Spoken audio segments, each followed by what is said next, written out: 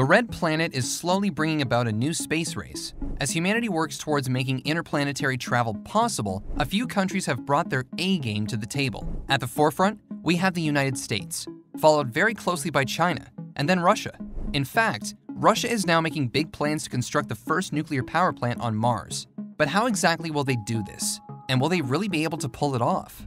You see, the idea of building a human colony on Mars not only relies on terraforming, but also on creating sustainable energy for inhabitants. And this is where Russia comes in. It's no secret that a section of Russia's Roscosmos space agency is now moving forward with plans to develop the first and potentially largest nuclear power station on Mars, with the objective of powering a Russian space base that will be built on the red planet. Arsenal Design Bureau, the company in charge of the project, is constructing an interplanetary space tug known as Zeus that will ferry and offload a nuclear reactor onto the Martian surface. The space tug will be built using a nuclear-powered electric propulsion system that will deliver payloads throughout the entire solar system. In fact, Roscosmos' boss, Dmitry Rogozin, says that Zeus will also be used in visiting other planets such as Jupiter for excavations of vital resources, as well as in the search for alien life. It will even be given a parachute landing system to allow it to successfully lower payloads onto the surface of Mars. Russia's hoping to begin the flight testing of Zeus around 2030. But wait a minute, can Russia even afford to carry out space missions of this scale? The Russian government spent less than a tenth on its space program compared to what the US government did in 2020. So could they be biting off more than they can chew? Turns out, they've got a pretty solid plan in place. Russia is planning to seriously ramp up their plans for space over the next 10 years. We're talking about Russian space bases, sending missions to Mars, constructing a moon base with the collaboration of China, and of course, building and operating the first nuclear power plant on Mars. Russia has, so far, done some pretty solid groundwork to build their nuclear-powered space tug Zeus. All they need now is political goodwill from Russian bigwigs in the government to increase spending. And according to reports, things are looking pretty good. After all, does Russia really want to lose to the US and China in the up-and-coming space race? The first country to properly colonize another planet will have a threatening advantage. So what are some of the other functions that Zeus will have? Obviously, something of this size and magnitude won't just have exploration and transportation tasks. Well, according to top Russian engineers and designers assigned to the project, Zeus will also be able to disable enemy spacecraft systems by disrupting the control systems of the opposing ship through the use of an electromagnetic impulse. If this doesn't deter the enemy, then Zeus will resort to firing a powerful laser beam that will completely neutralize the spacecraft.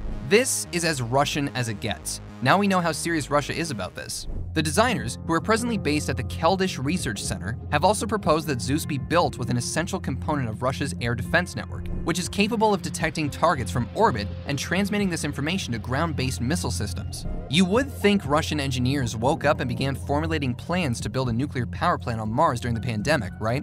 Well, this isn't the first time that the idea of a space-based nuclear power plant has been proposed by the country. In fact, Russia's been planning for the construction of an interplanetary spacecraft to ferry a nuclear power plant since 2010. But it was only in 2019 that a detailed concept of the space tug was presented for the first time at the MAX International Aviation and Space Show outside Moscow, providing a more detailed presentation of the workings at the Army 2020 Forum. In December of 2020, Roscosmos went a step further by signing a $56.5 million contract with the Arsenal Design Bureau to begin experimental design work for the construction of Zeus. The project is expected to be completed sometime in 2024, with experimental flight testing to commence sometime in 2030. So, will the deployment of Zeus be successful? Well, having a look at Roscosmos' previous accomplishments, they completed the construction of the first Russian-owned space station, Mir, which deorbited in 2001. However, the Russian space program has faced its share of problems. First, as we hinted at earlier, the program has somewhat lacked funding to realize its more ambitious goals. Also, some of the funds that have been used have allegedly been redirected to questionable projects, including the current construction of a 250,000 square meter office in close proximity to the famous Khrunichev space rocket factory based in Moscow. Is it really necessary? Over the past half-century, Russia's record in space milestones has declined considerably since the Cold War. We should remind you that this is the same country that sent the first satellite to space, had the first man and woman in space, and constructed the first space station. However, 21st century Russia isn't the vibrant space bully it once was. For example, in 2020, Russia spent only about $3.58 billion on its space program, just $260 million more than Japan, and much lower than France, who spent $4.04 billion. Russia's space budget was also nowhere near that of China, who spent $8.85 billion, and the United States, who spent a mind-blowing $47.69 billion on their space project. This, as well as other factors, has left the country that once enjoyed the status of the pioneering space country lagging significantly behind space programs like NASA and that of China, who continually deploy high-tech equipment and rovers to capture images of the Martian landscape. But now, Russian engineers are hopeful that Zeus could change everything. Once completed, it'll be deployed at the Lagrange point between the Sun and Mars, which is the point in space where the gravitational forces of these two bodies are the strongest. The tug's onboard communication transmitters and sensors will play an important role in creating a high-speed channel for the transmission of information to the Earth from the Martian surface and from the spacecraft orbiting the planet. But the question is, why is nuclear power so important in space travel? Well, if you look at the simplicity of it, space travel is all about mass. It's difficult to travel through interplanetary space if you're not shooting a large concentration of mass super fast in the opposite direction to give you high acceleration. You also have to lose a lot of mass in the opposite direction if you want to come to a complete stop.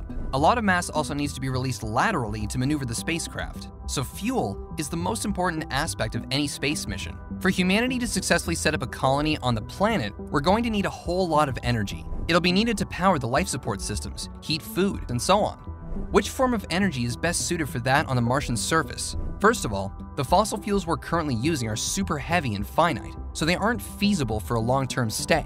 And solar panels won't be too effective considering the dim light present from the sun on Mars. Besides, even if we did try to make that work, we would require tons and tons of panels and billions of batteries just to power a tiny colony.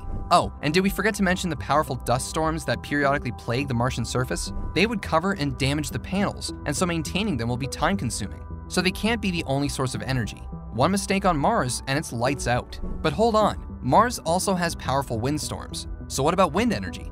Unfortunately, even with the high-velocity storms on the red planet, Mars's atmosphere is too thin to turn anything as big as a sturdy wind turbine. So don't be fooled by the Hollywood movie The Martian. Doing something like that would be impossible. Oh, did we forget hydropower? Well, despite Mars having sufficient water reserves, they're all frozen ice, so it's impossible to build a workable hydropower plant at the moment. It would take years before we could unfreeze all these water reserves and convert them to hydropower. Biomass is also not feasible, as it will be tough to grow plants on the Martian regolith, as it has no nutritional value like the soil on Earth. In fact, we'll have to carry a lot of soil from Earth just to grow anything on the Martian surface. And lastly, what about geothermal energy? You see, there are still a number of active volcanoes on the Tarsus region of Mars. The only problem is that Mars has no subsurface water convention cells required to run a geothermal plant on the planet. Therefore, the most practical and affordable energy source to be built on Mars is a nuclear reactor. First and foremost, nuclear fuel is the most energy dense, clocking in at 80 million megajoules per kilogram when compared to petroleum that has 50 megajoules per kilogram. To put that into perspective, the standard industrial battery only has 1 megajoule per kilogram. And this is why Russia is aiming to build the largest nuclear reactor on Mars. But aside from this, NASA is also developing its very own nuclear reactor for Mars. This reactor will play a critical role in NASA's upcoming expeditions to the Red Planet. According to reports, NASA is looking at 3 expeditions of 4 to 6 astronauts for a stay of about 500 days. Each of these expeditions will land at 3 different locations on Mars to explore the terrain and study the environment. The first expedition expected to arrive on the surface will carry unmanned cargo landers, which will deliver the payload of the nuclear power system, propellant production required to return back to Earth, as well as the Mars Ascent Vehicle for returning to the orbiter. The power system will initially be used to convert the Martian CO2 atmosphere into oxygen that will be cryogenically cooled and stored in the Mars Ascent Vehicle. Once enough propellant has been stored in the vehicle and the landing environment has met all requirements, the crew will depart Earth and travel with a Mars transfer vehicle to begin their 200-day trip to Mars. After entering Mars's orbit, the crew will gradually begin their entry, descend, and land where the pre-deployed cargo landers will be waiting for them. While there is an awful lot of logistics involved in exploring Mars, the potential of conquering the planet could be the greatest human feat of the 21st century. And nuclear energy could be the key to making this future possible. So with that being said, we've come to the end of the video. Let us know what you think about Russia's nuclear ambitions on Mars. Will they be able to beat the US and China? We hope you enjoyed the video. And don't forget to leave a like, subscribe to the channel, and click on the notification bell to get more enriching content in the tech world.